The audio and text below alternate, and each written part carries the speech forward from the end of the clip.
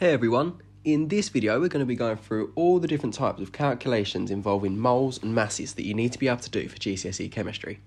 Now there are a lot of numbers involved in this, so this is the bit that makes most people hate GCSE chemistry. But there's actually only a couple of different types of question that can come up on this, and it's really simple to just learn a few rules and then you'll be able to answer all the questions on moles. So in this video we'll go through some of the different variations that come up, and hopefully you'll be really confident in answering these types of questions. Okay, so you've probably realised that in chemistry there are a lot of calculations, and lots of these calculations involve moles. So 1 mole means we have 6.02 times 10 to the 23 particles. So when we're talking about moles, we're talking about how many particles we have in a certain mass of a substance. Now, obviously particles are really small. So say in my hand I had a lump of carbon. There are going to be a lot of particles in my hand. So that's why this number, 6.02 times 10 to the 23, is written as a power of 10. So it's written as standard form. And that's just because to actually say how many particles we have is going to be a massive number with so many zeros. So we shorten it down and write it in standard form to make it a little bit easier to use. Now you'll notice that I've used the word particles, which is quite vague.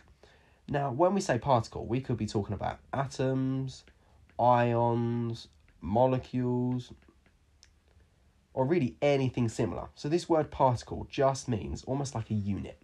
So if I had 1 mole of hydrogen atoms, we're talking about having 6.02 times 10 to the 23 of these atoms.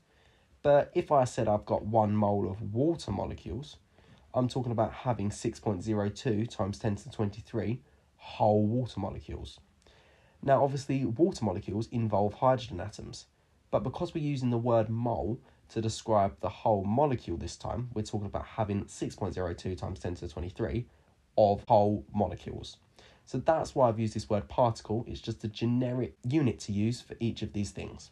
So to calculate moles, you need to divide the mass by the relative mass. So I always think that the mass on the top is the real life mass. So this is going to be in grams. And then the relative mass is the number on the periodic table that tells you how heavy the atom is in relation to other atoms. So let's say we had 12 grams of carbon. And carbon's relative atomic mass is 12 on the periodic table. So to find how many moles of carbon I've got, I do 12 divided by 12, which gets me 1 mole. So if I had 12 grams of carbon in my hand, I have 1 mole of this carbon. So that means in my hand, I've got 6.02 times 10 to the 23 carbon atoms. So when we're working out moles of atoms, that's quite straightforward.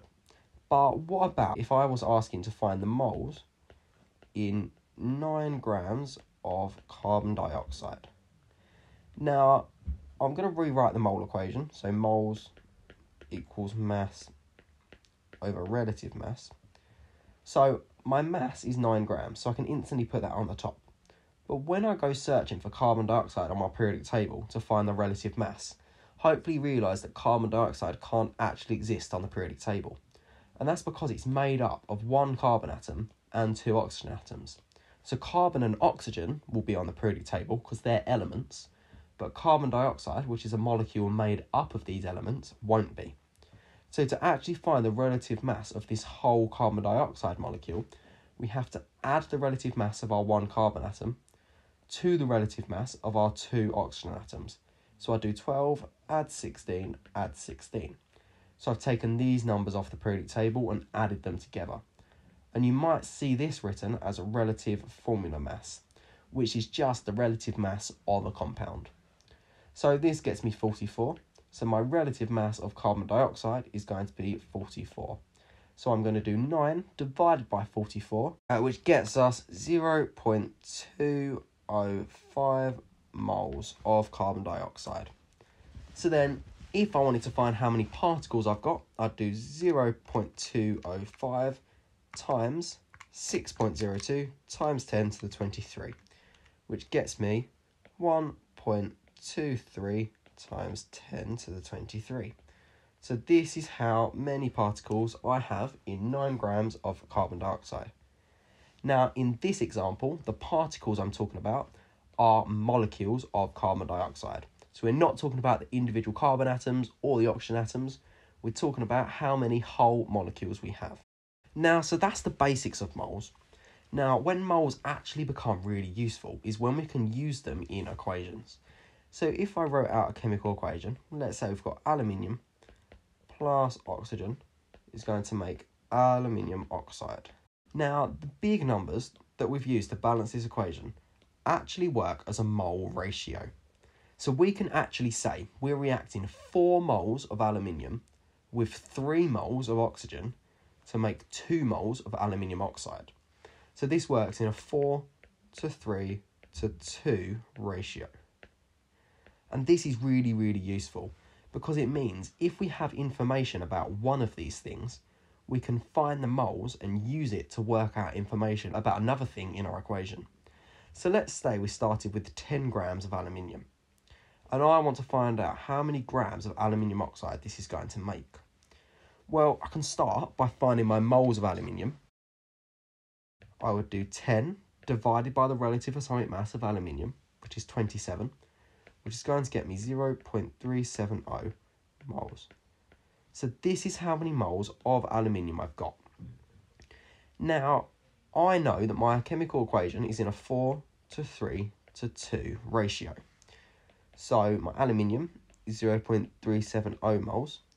And to get to aluminium oxide, I'm going to need to divide it by 2. Because to get from 4 to 2 in this ratio, I just need to divide my moles by 2. So dividing 0.370 by 2 is going to get me 0.185.